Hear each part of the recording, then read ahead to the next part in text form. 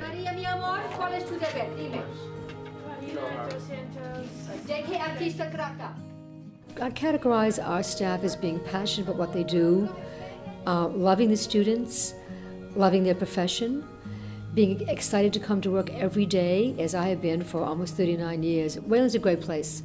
The kids are great, the support of the community is great, and we feel very supported, so we want to do a good job.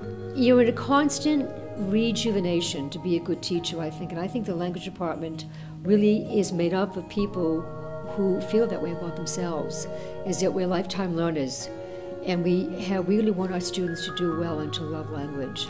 Wayland High School is gifted with many, many incredible teachers.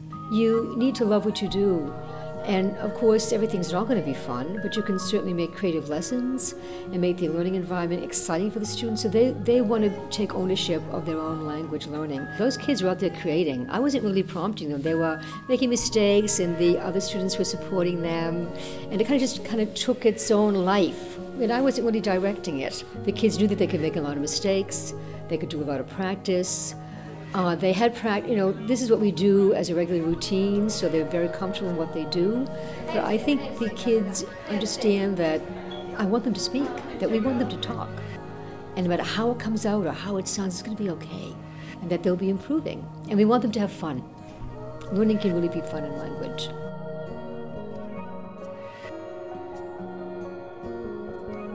I love science because there's always something new to get out of it, there's always one step further, and there are direct applications to us, people. How can I help somebody who's sitting next to me who's suffering from a disease? Science is the answer, How can I help the major problems of this world? Science is the answer.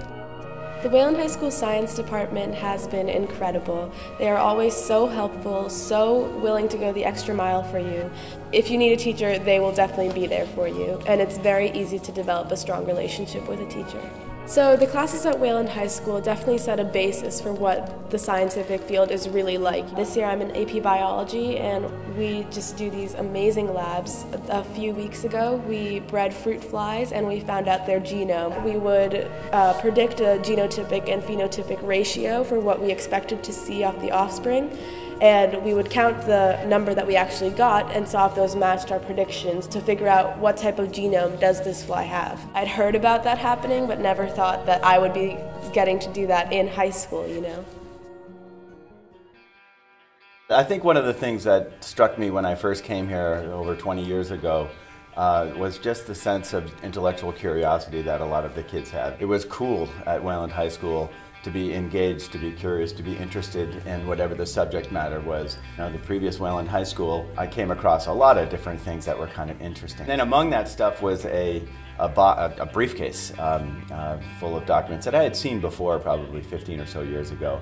And it turned out that it was the entire personal collection of a fellow named Lieutenant Colonel Martin Joyce. We digitized the entire collection with a grant provided by the Wayland Public Schools Foundation. We were trained to write summaries or abstracts of their documents so that not only would we be able to write this guy's story, but also to make the website an archive for researchers. The students basically became historians. We all love stories, as that's just a way that we learn about ourselves and about the past. And history is the greatest repository of stories that we have. I like making paintings because you can express things that you can't express with your words. Art's not something that you can just put someone down with a piece of paper and a pencil and be like, oh yeah, draw a self-portrait. It's not that kind of thing. It's kind of one-on-one. It's very personal. I really like Miss Armentano. I've had her all 3 years of high school. She's taught me that I can actually make a mistake into something that's really awesome. Something that's really great about Miss Armentano is that instead of being no, this is wrong, throw that out, she'll just be instead of doing this, do this. And she'll give you constructive criticism. Wayland spreads out its classes of art into smaller groupings rather than big auditoriums. It just makes a difference that it's a teacher who you also know as a person. That's nice to have that community. Some person or other must present the person of war! A nice thing about sort of the arts stuff at Wayland is that it's not as separate, I feel like it might be at some other schools, because there's not just after-school acting stuff, there's acting classes with Mr. Weingartner, dramatic arts, theater arts, improv. You get a lot of kids who don't usually do theater, who don't consider themselves theater kids, involved in the program. That's really the coolest thing, and Mr. Weingartner really loves when he has students who are on sports teams, who do cheerleading, things like that. You meet people who are like, oh, I don't see shows, so I'm not that kind, I don't go see theater. When you get those kinds of people in here, they always come out changed because of the unique level of dedication that Wayland High School theater students have. Everyone is committed to the idea that story comes first. We have a sort of universal language for all our actors. We're all on the same page about certain things because, you know, everyone is at that rehearsal, everyone is giving it their all. In the last couple of years, we've done a lot of original student work, and that takes an immense amount of trust on, obviously, the director's part. But Mr. Weingartner really has, in the last couple of years especially, put a lot of faith in the student work that we put out. All right, we're not finished yet. Let's put that cherry on top with a sectional title, all right? Clap it up, nice and loud. My name is Kevin Kelly. I'm a senior at Wayland High School. I've been wrestling for 4 years on the varsity team, and I'm planning to set the bar high this year. I want to be a sectional champ, state finalist.